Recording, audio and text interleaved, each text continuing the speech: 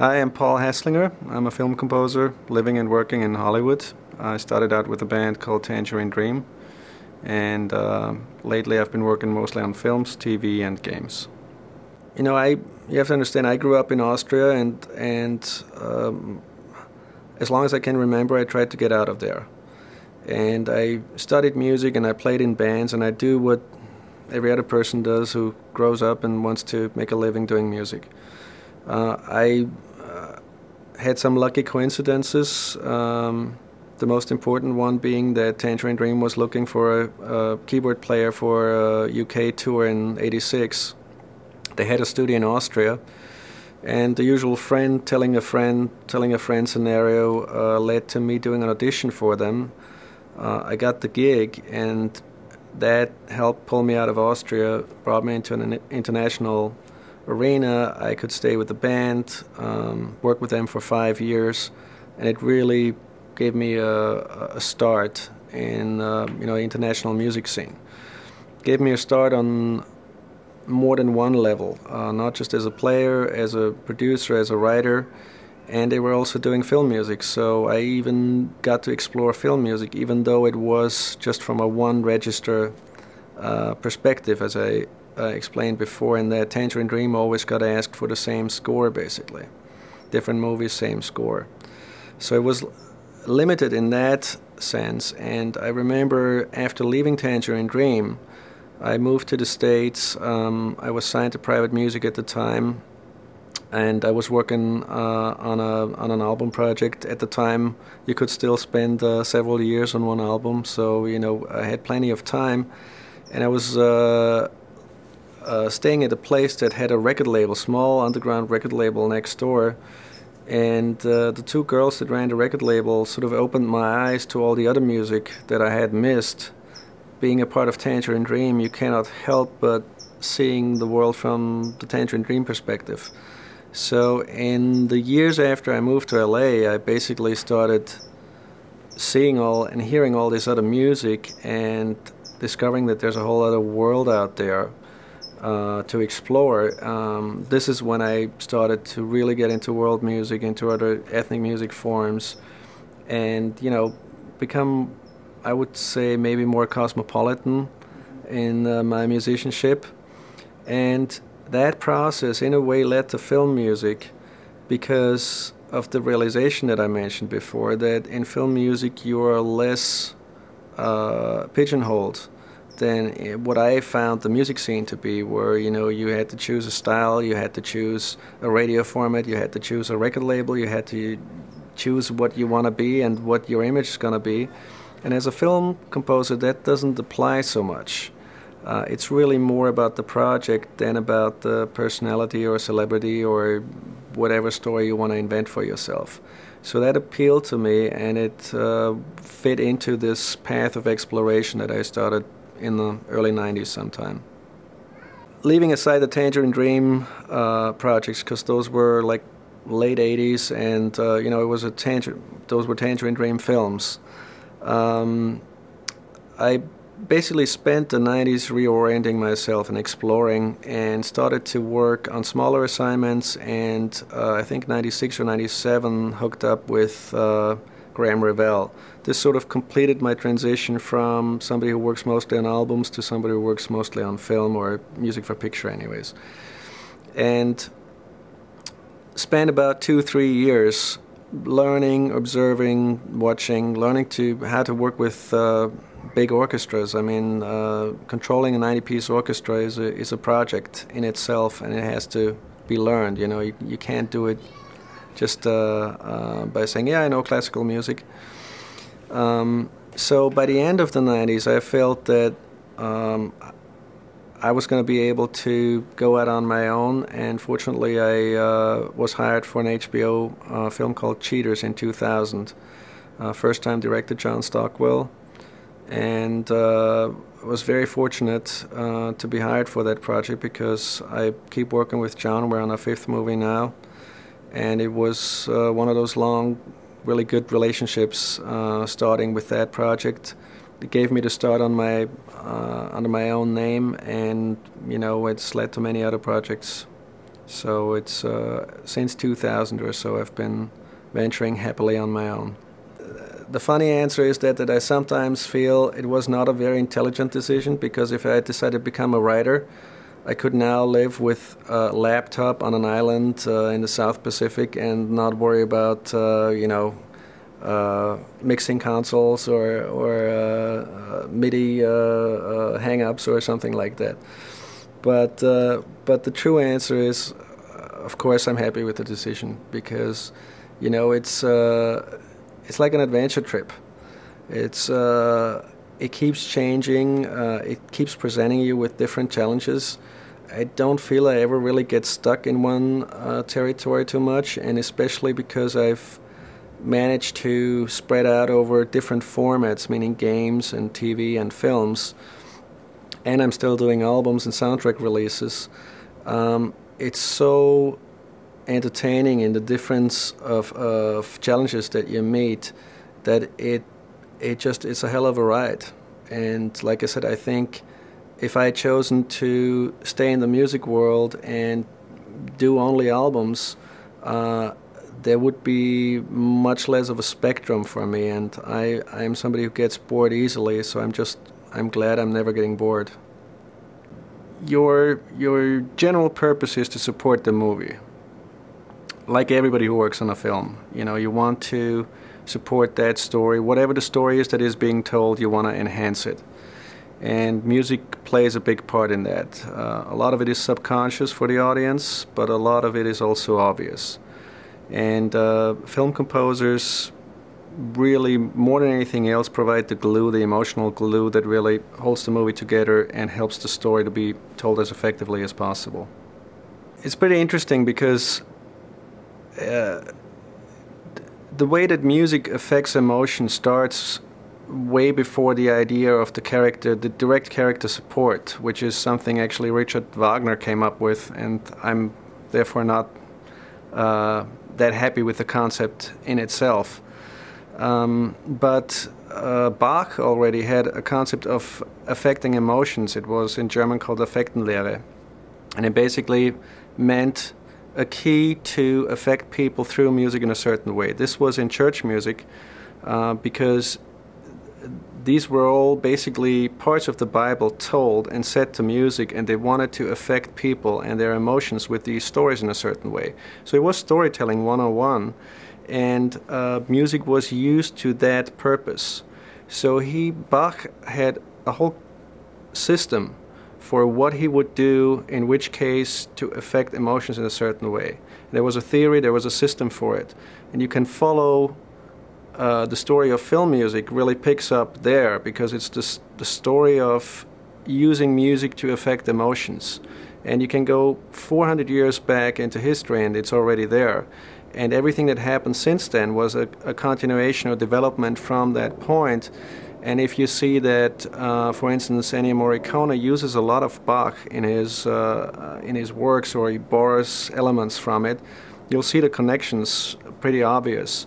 And the Richard Wagner leitmotif technique is something that came along much later and is sort of a simplified version of that. Because if you go to Bach, it's not as simple as that. It's not just everybody has his little theme that you recognize and can whistle, but it's much deeper in a way. It affects emotions much stronger, and this is the real theory behind film music.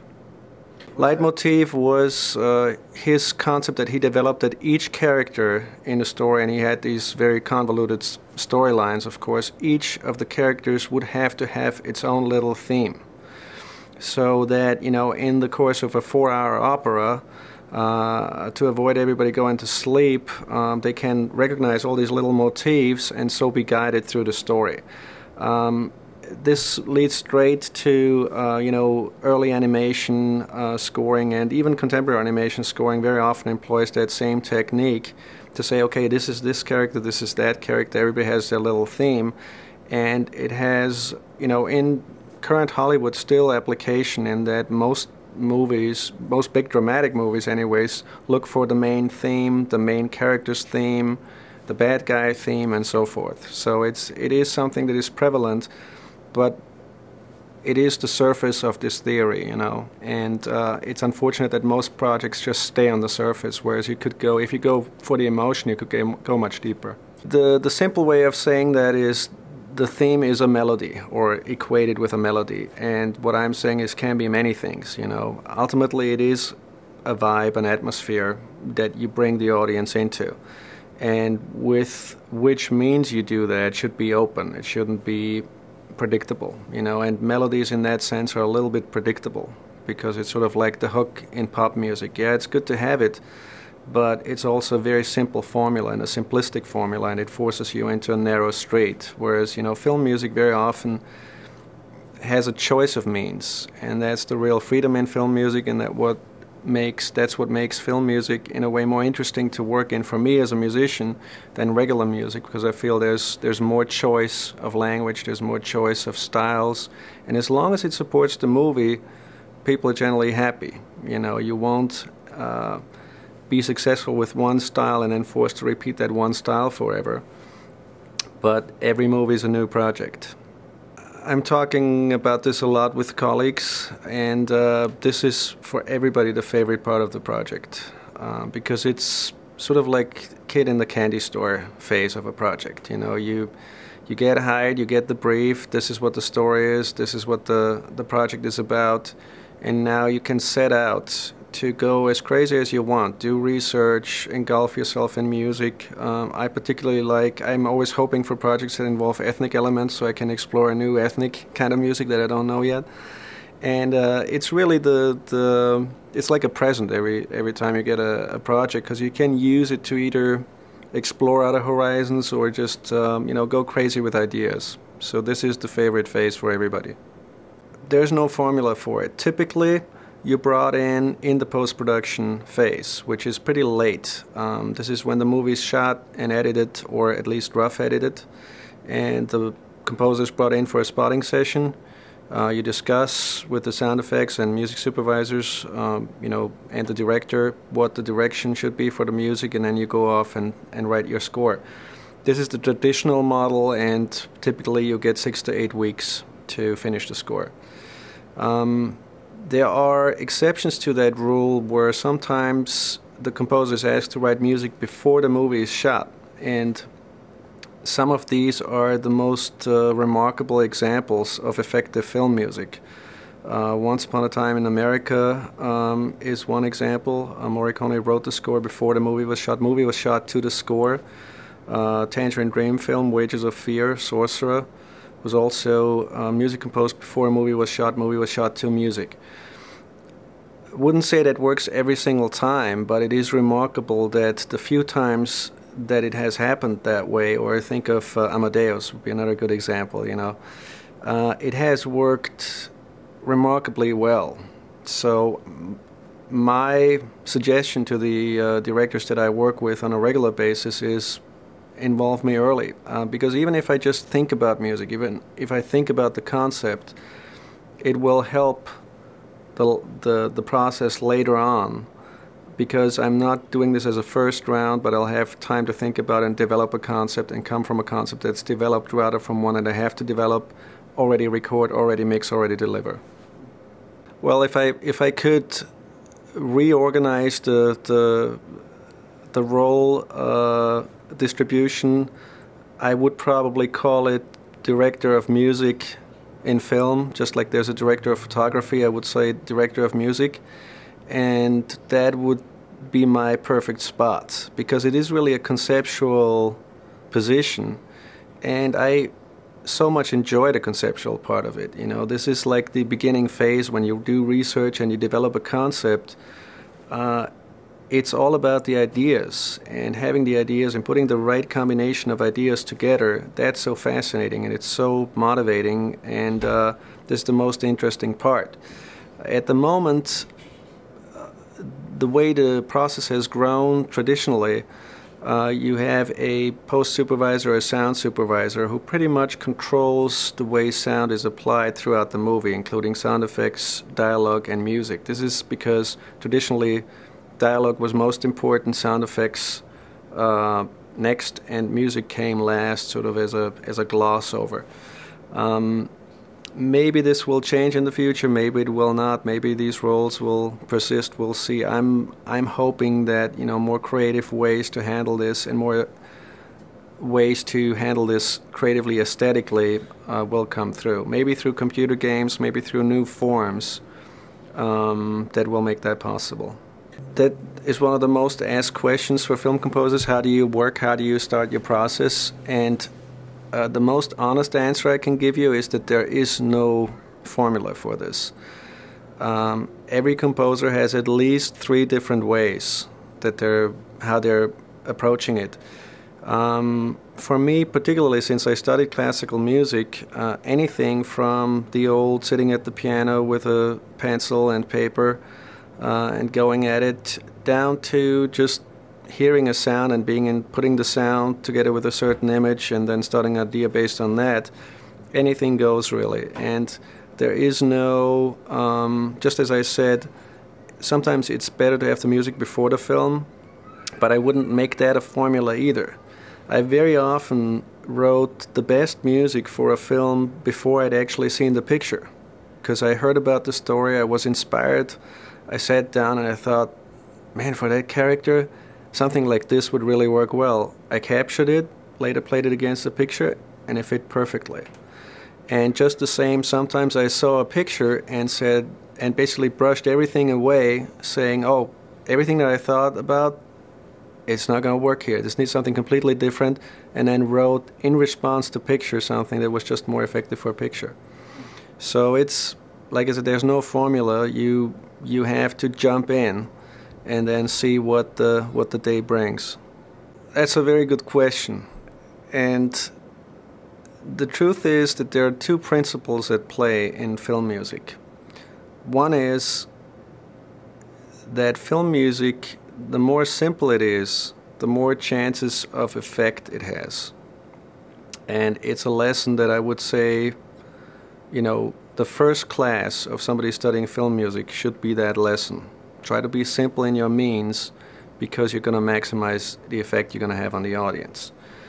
At the same time, I believe we are in a stage now where music has evolved beyond old parameters of music, which means it opens itself up to sound, to combinations of various ethnic music forms and Western music forms, and to a merging of what was considered noise and what was traditionally considered music.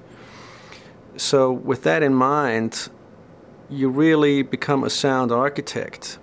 And as a sound architect, if you look at the most interesting albums that you would listen to many, many times, you find the smallness of the detail very often makes the difference, and it will let you discover again and again new details in the music. I believe that should also be applied to film music.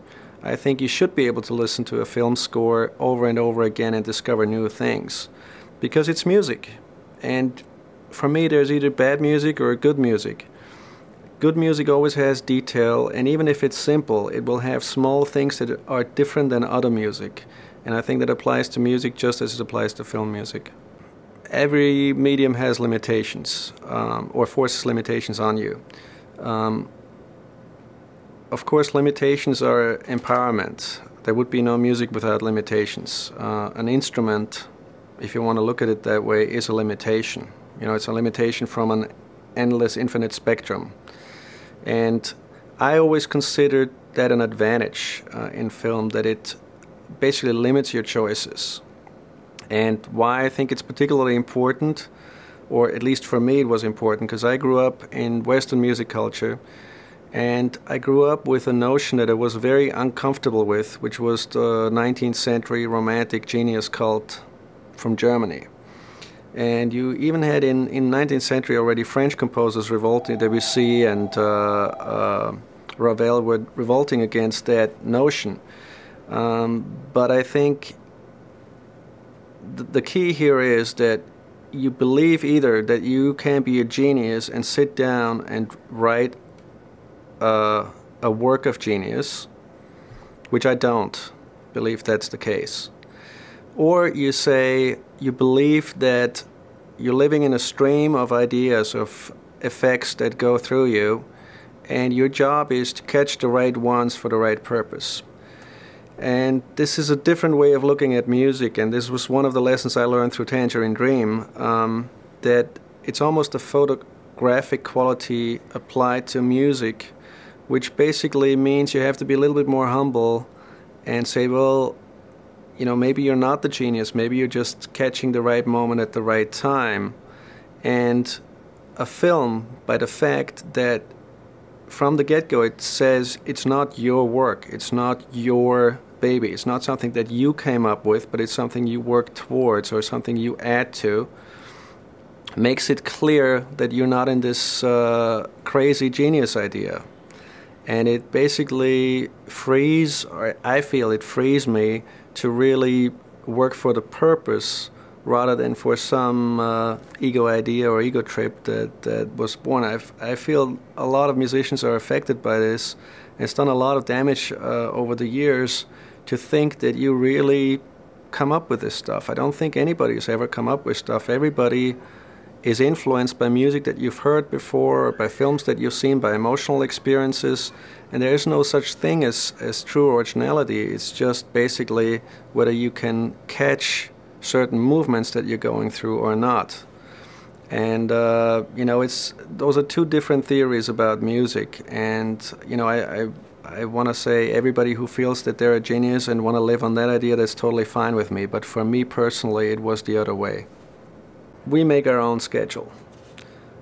So, and in Hollywood, I think there is this formula that only extreme measures will lead to extreme results. A lot of directors live by those standards. A lot of other decision makers live by standards that say only if you make extreme pressure will you get extreme results. I don't know that I subscribe, but we're on the receiving end. We get presented with ridiculous schedules, and we just have to make it happen in those schedules. And there are no questions asked. And it also has to do a little bit with the detail aspect that I was talking before, because I think you can write music and then just hand it off and say, here, engineer, deal with this, or here, assistant, deal with it. Or you can stay involved in the process. I personally like to stay involved in the process. I like to stay involved up to the point where the movie has its final dub mix. And my experience is that whenever you relinquish control and whenever you are not there yourself, things will go wrong. Murphy never sleeps, and you just have to really dedicate yourself to the process. In order to do that, you better love the process, because if you don't, you're going to spend a lot of time, extra time, and you're going to be exhausted at times. But for me personally, it's all worth it, because I get so much excitement out of the challenge itself and the exploration aspect of it that all the extreme hours don't matter. Well, there are the obvious educational choices like Berkeley and various other schools. I personally feel it's good to have a general music education. You should be knowing what the lay of the land is. If you're trying to make it completely on your own, you're going to have problems in communication. You have to be able to communicate with musicians. You have to be able to speak the language, the various languages of musicians. So that helps. I'm not sure that film music specific schools help that much, because in my impression they usually teach a small range of the spectrum. They cannot teach everything that's going on. For me, the most educational time was after Tangerine Dream, after I'd already done several film scores, but always in one style, because it was always Tangerine Dream. I've started working as a programmer with Graham Revell, and I basically learned for 2-3 years all the different projects that he was involved in, that either involved orchestra or not orchestra, or had various requests, but it really opened me up to the spectrum. And it allowed me to watch the process unfold, both the production of music, the writing of music, the creative side, but also the political side. And this is something you have to experience before you're able yourself to jump in and fill that role. Nothing will replace the direct experience of that. Being in the process, being in a team, working with a team on projects is the only real school there is. And you can take preparation steps, like learning general music theory, which I think is a good idea, but in the end you'll have to find somebody who you can work with for a few years and just learn the lay of the land. The requirements in the technical sense are becoming better and better. I'm almost jealous of people starting out now because they need so much less than we used to when we started out. When I started out, keyboards were really expensive. Today you can get G5 or even a high-powered laptop, get some cool software, and you're off and running. What I keep around, half of my equipment at this point is for nostalgic values. I just like the sounds, I like the units, I've become friends with them, and I keep them around. I wouldn't really need half of it. Basically, it comes down to computers. You need an array of maybe 7-8 machines, and that's your setup. This is the new way studios and production sites are set up, and it's no different for musicians than it is for CGI people or anybody else. Think of it as sheet music plus. You're just as you write on sheet music, you're writing into the computer with the advantage that you're actually hearing part or most of what you're writing. So, it's a very glorified version of sheet music, obviously. And it also ties into the studio. The old way was you went into a room, you took a guitar, you played it, you recorded it, and you took the recording and you sampled the recording, and then you did something with the sample or something with the recording, mixed it. Now this is all fused, and there are virtual instruments, and you can basically, the whole process of recording, sampling, and writing has become one platform. It's happening on one platform, and I'm pretty much using all of these techniques interactively. There's no difference for me between writing and mixing and producing. I produce and mix half of the track as I'm writing it, and half of it I'll finish later on in final mix. Basically, studio clients today have gotten used to a level of demonstration that goes very close to final product. Meaning, every director, every studio executive, every producer today expects to hear the score before you record it, which means that your ability to do mock-ups has to be pretty serious. Hans Zimmer started that about 10 years ago, and it's become pretty much standard right now. The reason for this is also pretty obvious, is that orchestral sessions are very expensive. So for them to really spend that kind of money, they would like to know before that they actually like the score. Otherwise, they'll be wasting a lot of cash. So it is understandable, but it does complicate our process quite significantly, because first we need to mock up the orchestral parts, and then we got to retranslate that back into actual musician's language so that an actual orchestra can play it. So it has made our process quite a little bit more complex. On the upside, we also gain some control in this process, in that we can manage the production of a score today in ways that were simply impossible 10 years ago. And added computer power, added production power really breaks open the choice of elements, the choice of styles that you combine, how you can process those or alter those. So the studio has really, really moved inside the digital sphere, and it's giving us options that we simply didn't have before. Oh, it was very basic. John Williams was famous for write, and I believe he may still do that, write scores with a stopwatch and a piano. And he would play his themes on a piano for the director and say, okay, this is the main theme. It's going to sound great when orchestra plays it. And that's the old way. And, if you're John Williams, you can still afford that. But if you're a young composer starting out, you better have a good way to emulate orchestra, because that's what people are going to expect. They want to hear a final product. The main problem is that every sample sounds good for a certain purpose. It will not be a musician. A musician, if it's a good musician, you give him anything to play and he'll play it. A sample, because it's a snapshot, and the nature of snapshots is it's just that one moment, it will only sound good for a couple of purposes, but it can't play everything. So you have a choice here. Either you compose something that's going to sound bad and you'll have to say to the director, well, it's going to sound great when a musician plays it, or you're going to play what the sample sounds good in, which limits you to only a very small range of choices.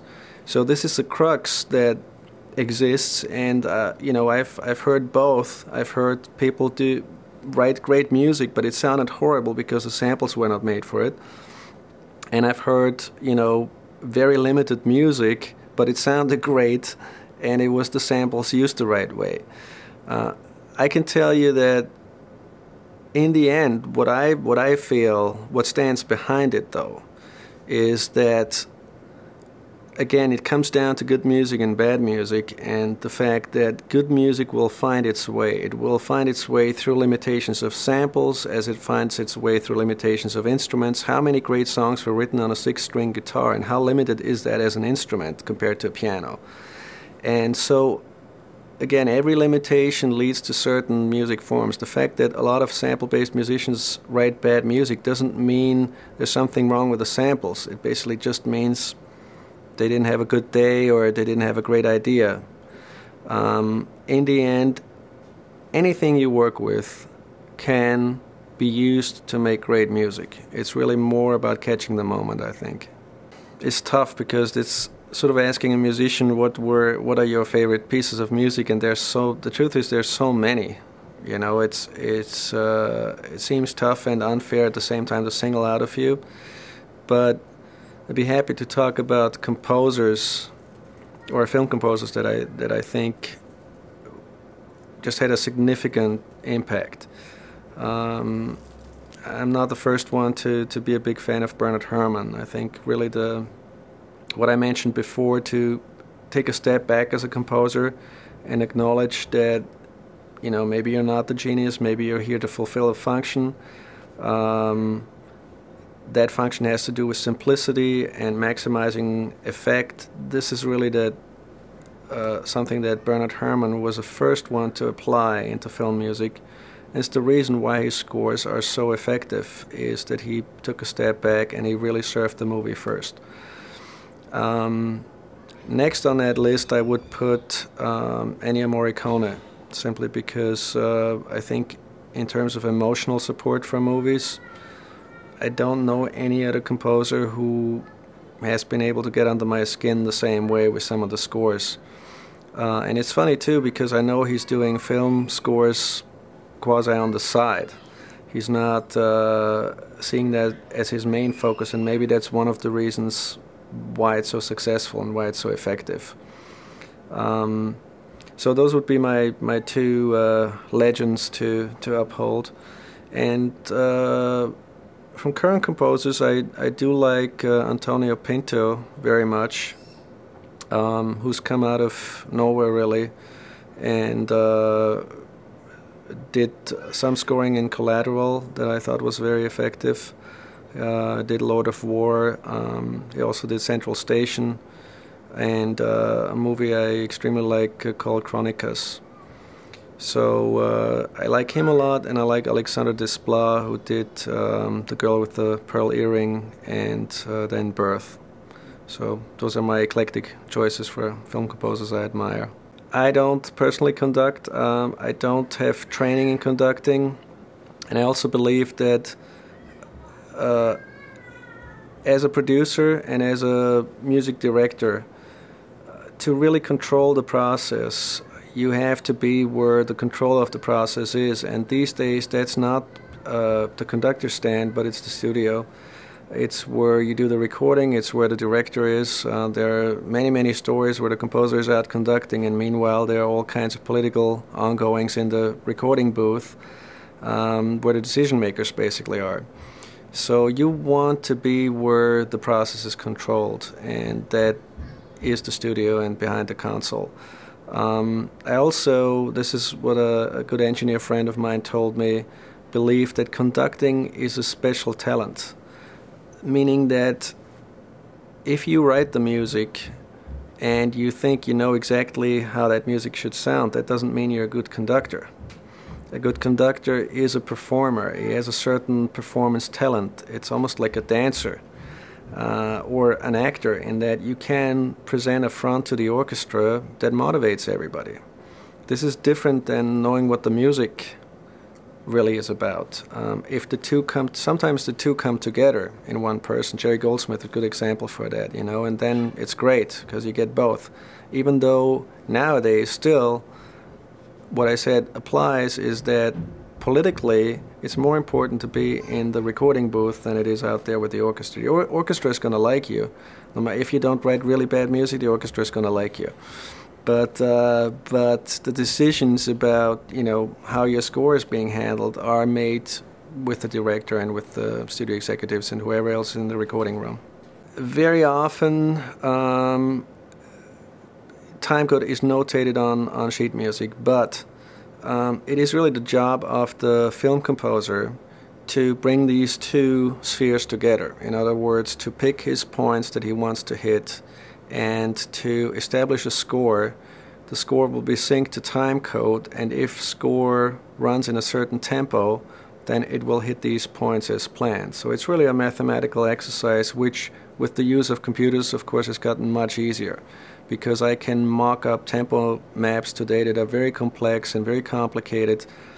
They'll be spit out by a click box, everybody gets them in the headphones, and it's no problem. And most action scores these days, because they have to be frame accurate, the audience is used to it and expects it, are really, really difficult, have difficult and complex click maps, and only the better musicians, specifically LA and London, are really able to play these complicated click tracks. If you're going anywhere other than these two cities, you're going to have a problem.